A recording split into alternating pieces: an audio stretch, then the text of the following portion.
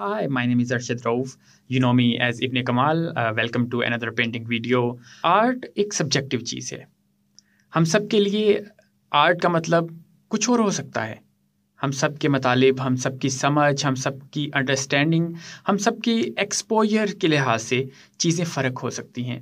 Art का यही subjective होना इसे मुख्तलिफ मानी देता है, इसे कई रंगों रूप देता है। आज की इस वीडियो में हम पेंट कर रहे हैं एक पुरानी गाड़ी जो कि एक पीली घास में खड़ी है और उसके पीछे थोड़ा सा जंगल है। तो आइए उसको स्टार्ट करते हैं।